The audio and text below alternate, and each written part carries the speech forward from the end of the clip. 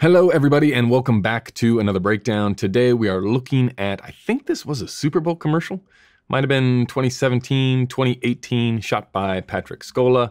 I don't think we have done any of Patrick's work on the podcast or on the channel, so this is going to be new.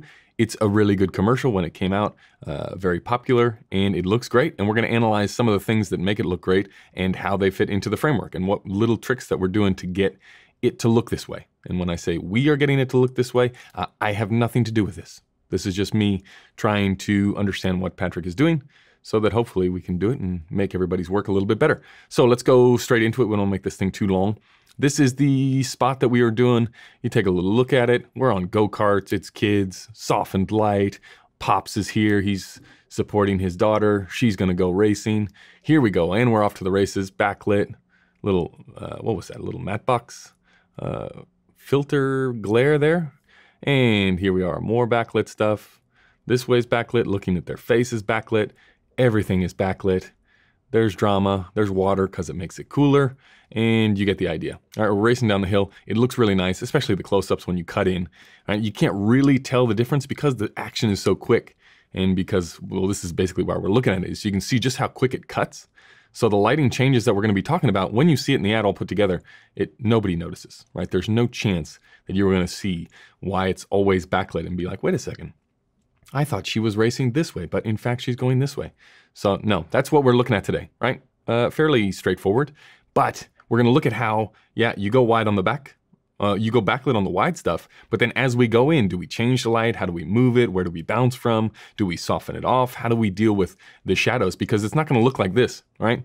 This is like your classic sun just out of the shot, backlight, wide frame. This is what we're going for. You can see, if we switch this way, you see this little thing, what do they call that? The gate flare or something, where it cuts off there.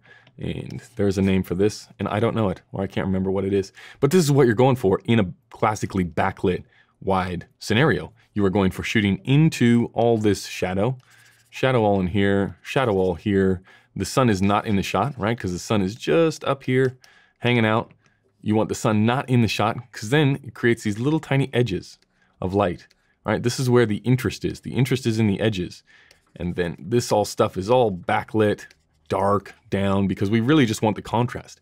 You want the variance to keep things exciting and interesting and to create depth. And here, in terms of composition, I mean, we have the camera moving down and to the left this way, but just look at the composition here. You got road stretched out, it goes around the corner so you can't see where it goes. Again, everybody backlit, nice, creates some depth. You got multiple layers in here. You got one first row, second row, the little guys and gals there getting ready to race. Then you got people in the background. You got all the trees and everything. Backlit is key, right? So backlit here, you think to yourself as you're doing the schedule, okay, we're gonna be backlit for the wide stuff.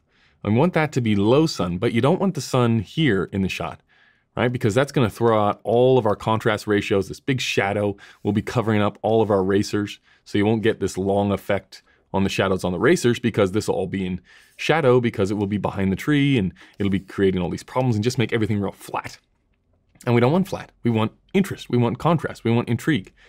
So apart from just getting the light right, it's also getting the schedule right here. You know, you don't want the light coming from over here.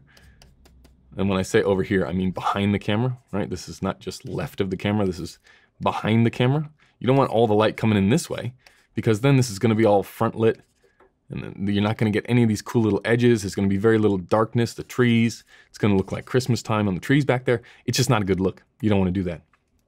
So sun just out of the shot, and you can get there on the day, or sorry, on the Tech Scout. You get there, you bring out Artemis, you bring out Sunseeker, and you line it up and you go, okay, the sun is going to be just out of frame at whatever time this is. Let's say this is 4 o'clock.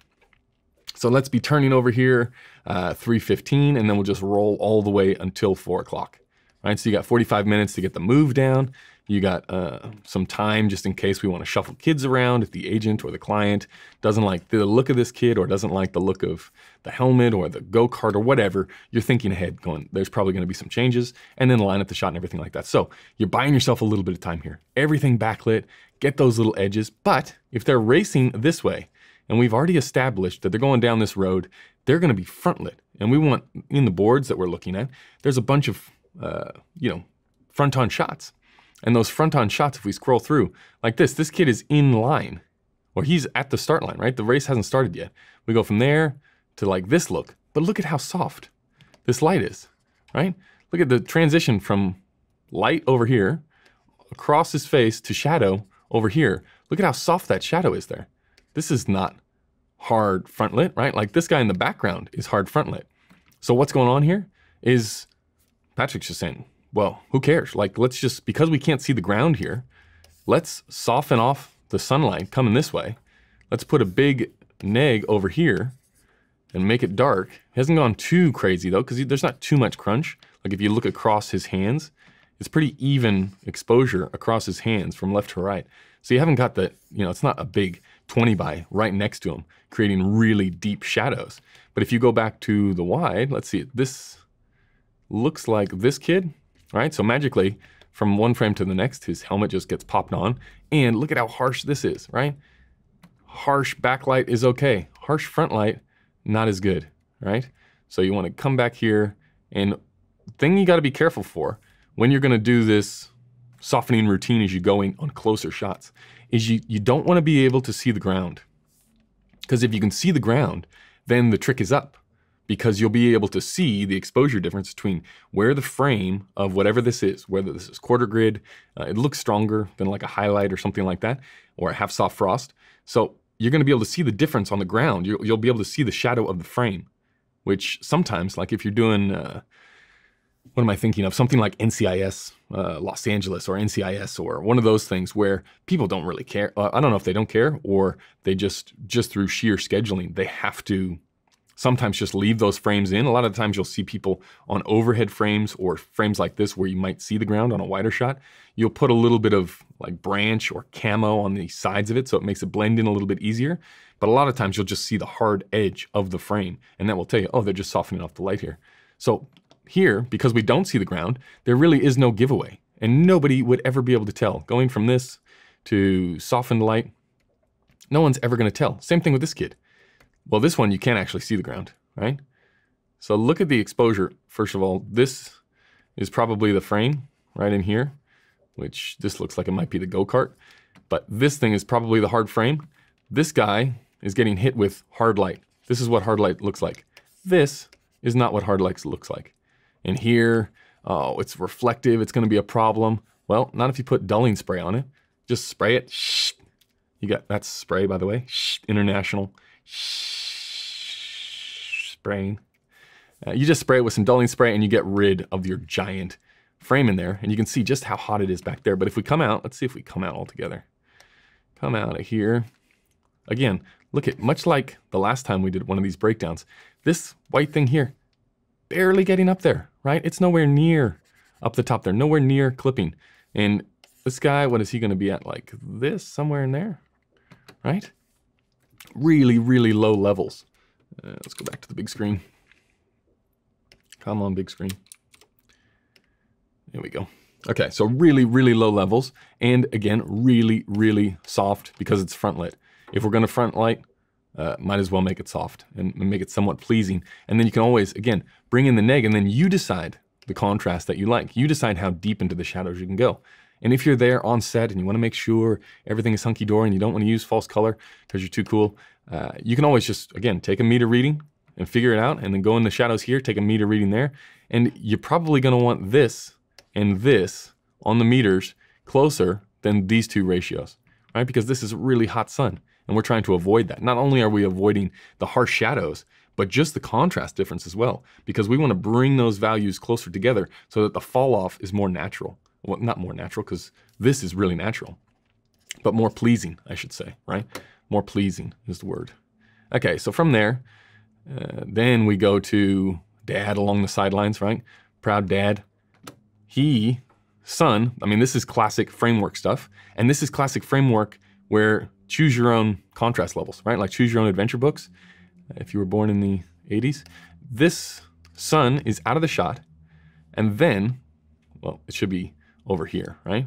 Sun over here, and you can tell because it's down here on him, down here on his fingers.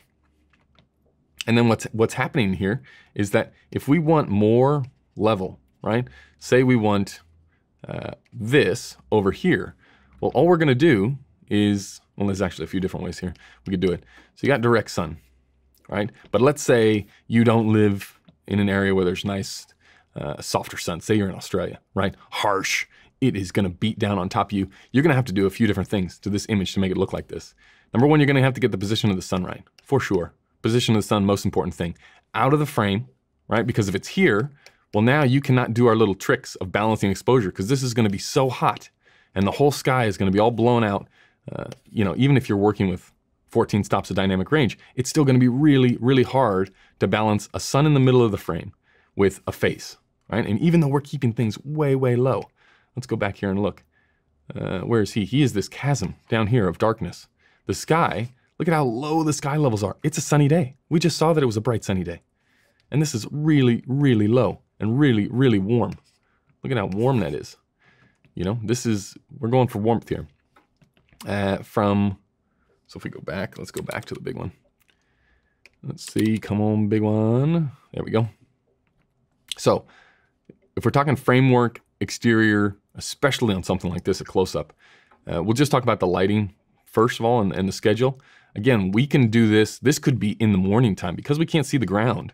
These are the ones you look at in the boards and go, okay, because it's so compact, we can shift this to later in the day. This can be a completely different location on a completely different day. As long as it's behind him, it will match with the stuff from the previous wide. And we know the contrast levels that we're after, so we're matching the contrast. So as long as you get that, you're okay, right? You don't see any ground, you see nothing. We can soften the hell out of this thing because we are so tight. So let's imagine that this is not like there's not a high cloud. We're gonna have to soften it off because this level of shadow, right, on the shoulder, this is also sort of coming from nowhere. Maybe it's over here, the sun, right? And it's just backlighting him, so that's why you're getting this other shoulder. But if it is just a full sun and it's a bright sunny day, you're gonna have to soften this off to make it look like this. So what you would do in this situation where you're so tight, you could get away with a 12 by 12, maybe even smaller than a 12 by 12, depending on the lens that you're on. You put a 12 by 12, you put the stands on either side of the image. So stand over here, stand over here. You got your 12 by 12 of highlight or of half soft frost or quarter grid. Let's say this is quarter grid, even though that's pretty thick. Like the thicker, it's not that bad because you can't see the ground. So you have nothing to deal with except sky back there. And here, in this situation, identifying what we can't control. We can't control the level of the sky. So everything has to be balanced to the level of the sky. If you want to create this mood, we have to tame the levels of the sky. So that means we need a lot of level in our area to get a dark image, right? That's the tricky part, that it's hard for people to wrap their minds around that. But sometimes you need lots and lots of level to be able to bring things way, way down because you're balancing to what you can't control. And here, because we can't control the sky, we need to, like if you're just gonna set this shot up, you come here, you set the lens, you just quickly, without even any ND or anything like that, you can just roll back and forth on the iris on the lens and you determine, okay, this is the aperture that we want, or this is the darkness that we want, and say that is T11. Well, then you ND back to wide open so you can get this nice fall off, and you know exactly how many stops you have to make up for on his face, depending on where you want that, and in the shadows. Okay, so identify what you can't control. It's the sky. Overhead, knock the harshness out of the sun. That takes care of this. But then, how do we get level back onto his face? Well, because this is backlit and the sun is over here, right? It's going through the 12 by 12, right? And so it's knocking the level that's coming through the 12 by onto his shoulders way down. But outside, positioned outside of the 12 by 12 is a 12 by 12 of ultra bounce or bleached muslin or something like that, where the sun is not going through the 12 by 12, it's going just to the side, bouncing in here and then bouncing back at his face. And now the bounce here becomes the key light, right? Even though the sun is the key light, just to think about it, the bounce becomes the key light. And that means we're gonna want that key light upstage. So that means you're gonna want the bounce between the talent and the background. So over here, right? Because that's how you get this little light look and then dark over here. We want sun going this way, bouncing off the 12 by or the 8 by or whatever, depends on the size of the shot, giving you this level. Then this level is determined by how much neg is over here. How dark and how big we go with a neg determines that look. So you're getting sun, going into bounce, it's going through the 12 by for our little edge, it's coming back for our bounce. Now, if you wanted to brighten this up a little bit, if you wanted a different look than this whole commercial, or if, word comes back from the booth that, sorry, it's a little bit dark, or the agency can't actually see the person and they want to because they're scared, they're running scared from your artistic vision that you have, then all you do is you get more out of the bounce. You just bring it closer. Or here, you go slightly less heavy on the diffusion. So maybe you switch to a highlight, right? Then this is going to be hotter. You're going to be able to get more juice out of this because you can bring the bounce closer, or less is coming through. You can put the bounce closer and use the light that is coming through the half soft frost or the highlight to then really ping him. And then here you can open it up by moving the neg back. Or if you really want to go nightly news, you could put up another little bit of fill in here, something white or something lighter than just a big giant neg, okay? But now we talk about the composition, again, facing that way to camera because the light is coming this way. So he's not looking this way to camera, looking into the darkness. You don't want that. You want this little tiny edge which separates him from the background. Then you've got layers, face, guy with glasses, old mate here, lady in the background. He's also the tallest thing in the frame, right? We don't want some ogre behind here, some Shrek-looking person. We want all eyes on our man. So everything pointing to him. Shallow depth of field, all of that stuff. Okay, from there, we're gonna do one more. I'll just pick one out, one of my favorites here. Let's see an idea. We didn't even really look at the close-ups or anything like that. Sort of got distracted. Might have to come back and do more on this one. I just don't want these videos to be 30 minutes long. It takes forever to watch. Okay, well, let's do this one. Okay, so this one, this is harsh. This is direct sun, right? This is what direct sun looks like. Compare that to what we saw here, and you can immediately spot the difference, right? Your eye gets really used to seeing soft light in daytime versus that's what hard light looks like. And here, okay, for some reason, we've decided that this is going to be the look for this shot, right? We're not going to follow the others, even though we could have. We could have done the whole soften of the light, but for some reason, Patrick has decided not to do that this time. You can actually see the neg in the helmet there a little bit, which is adding all of this contrast. It's not going to look like this. If you just show up, you're not going to get that level of contrast on a day exterior. For lighting, again, it is a little bit, it's fronty here, but it's fronty side. So the same things are still happening. It's still looking this way. He's still over here. You're getting that. This is like the Andre soft hob method that we talk so much about. This is soft, well, not even soft. Light up there, dark with a little slash. Let's keep going. What else we got? Backlit kid. Now all of a sudden, now we're doing this shot second, right? Second in the day after we've done the wide. After we've done that wide shot that we just looked at, the lighting is not near as good. That's a little bit shit. Even though these people are all edged out nicely. What's happened is we are probably, the sun now is behind those trees that we were looking at before, which means all of these people are down. They have to either be fake lit, which you can see there's like a little something coming onto them, but it's just nowhere near the level that we got in this wide, right? Feels a lot different. Okay, we go from there, where we go backlight, nice little swooping move, backlight, backlight, side light here, right? Again, we've planned the day around shooting into the shadow, even when we're shooting into a moving car, right? This little transition from light to shadow, in the background, all this stuff in shadow, means you immediately look at the big giant gold helmet, right? Because it's lit up. If this whole thing was lit up like a Christmas tree, all back here, all this was lit up, there's no interest. It's really hard to pull things out from the background if everything is the same level. Let's see the scopes on this bad boy. Oh, Father Christmas, look at this. Nothing above, what is that, like 38? This is printed way down.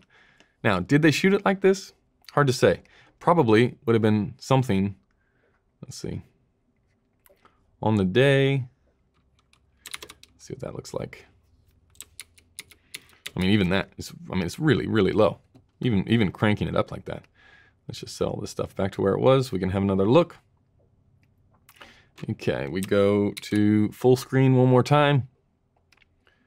Oh, bang, look at me. Check me out. So we go from light over here on this side of the face, no backlight or anything like that, to presto, changeo, soft light, sun behind, sun back here. And this is the same method that we just did on the dude, right? The sun is out of the shot. We can soften this if we want, much smaller now because we're much tighter. And then we take the sunlight back here that is doing this, and it's gonna come away from the diffusion, it's gonna hit some sort of bounce and it's gonna come this way at them. We're not gonna, you know, put 2 on each side and just flatten this out. There's still, you can feel the shadows going across it. And this is completely separate, completely different light, completely different angle from that shot. But they go cut back and forth. You add a little bit of atmosphere in there, a little bit of wind, lady shaking her head, and then magically we go from backlight to backlight. Right, nice and low to the ground. This kid, also backlight. Right, sun over here, bounce back at him, neg over here. You can feel the shadow difference over here. And then we're looking into backlight again back there and using as much atmosphere as we possibly can. Nice and tight, nice and tight. And then backlit, water, backlit. You can feel how softened it is here, right? You can feel the contrast. As soon as you're able to spot it, like look at the harshness of the shadows on the ground. Then when we cut around here, soft, soft, skid out, I like it, overhead, down, again, really soft. Now you can tell we're much later in the day now because there's no shadows anywhere, right? This is why you would shoot, and this is why a lot of car stuff shoots at magic hour, is because you don't have any harsh lights, so you get nothing but nice, soft shadows here, nice soft transition, even in a helmet like that where you can see all the details in there. It's nice and soft. Come around, harder light, backlight, backlight, backlight, harsh. There was one more I wanted to do. What was it? It's the actual car shot. Oh, this is a good one, right? Like this is the contrast. This is the look. You got harsh coming over here, bouncing back in this way, so you're not getting any sandwiches, right? The sun sandwich would be backlight here, bounce from this side. That would be the sandwich because you got light and light. But here we got backlight, then we got bounce this side, go this way, neg over here. Then this is the sun wrap, right? Because you're wrapping the sun around as opposed to going this way and smushing it back at him. Let's see if we can get to the car shot. Where is it? This is a good one, right? Sun over here, out of shot, right? The formula starts to really play out here. And then this, again, if you want it to look brighter, you can either wrap more around locally, so you can put a bounce over here, and you can get more level on this side of the face versus the background. You're just controlling the contrast in every single area. Background, foreground, the shadow side here. If you want less of this, you just bring in, pull out the neg, or bring in the bounce just to add a little bit something back. And then from here, we are at our product shot. And let's see, we got our CG car here. Car is not even there. Then we've got no sun in the shot, because sun in the shot ruins all of our contrast. No shadows on the ground because we want soft light for all of these nice little reflections in the sky. Let's cue the fake birds in the VFX. If we're gonna build a car, let's build the birds too. Make it a nice wispy clouds in the sky, and you got yourself a car ad here. Boom, she's happy. She won't be driving that Audi. Pops has got the helmet. Whoa, whoa, whoa, whoa, whoa. What about the go-kart here? They just leave the go-kart, right? That's a one and done. Anyway, okay. And we are out, I think. Yeah, that's it.